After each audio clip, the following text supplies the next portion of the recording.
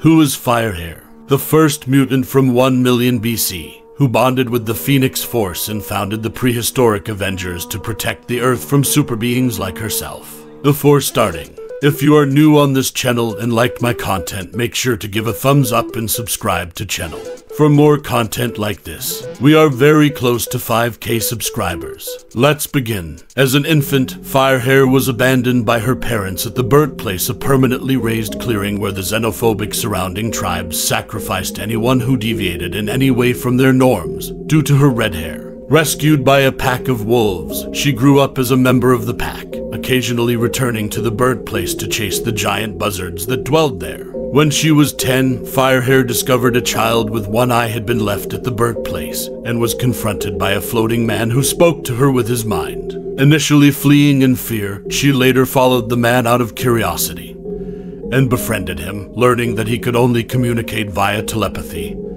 and move using psychokinesis. Reluctantly leaving her pack, FireHair joined the tribe without fear, a collection of mutants that the man, who FireHair called the Highwalker, had rescued from the birthplace and taken upon himself to raise and train. Sometime later, FireHair's own mutant abilities awakened just in time for her to warn the Highwalker of an impending attack by the neighboring xenophobic tribes. As Highwalker attempted to talk down the tribesmen to buy his charges time to escape, FireHair's newly awakened psychic abilities were overwhelmed by the humans' fear and rage, resulting in the Highwalker's death when he dropped his guard to soothe her. FireHair fainted as her fellow pupils gave into rage and attacked the attacking tribesmen, resulting in the deaths of everyone present save herself.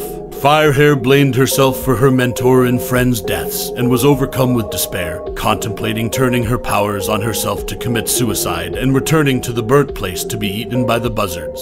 As she lay awaiting death, the Phoenix Force, who had created the birthplace when it first arrived on Earth, manifested and saved her from the buzzards. Drawn to FireHair's untapped raw psychic power, the Phoenix bonded to her and sought to use her to fulfill its intended purpose, raising planets to ashes.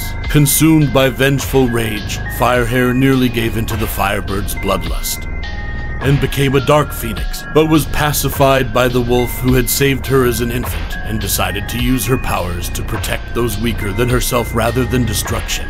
Years later, FireHair recruited the Asgardian deity Odin Borson, intent on forming an alliance with other supernatural and mystically augmented beings.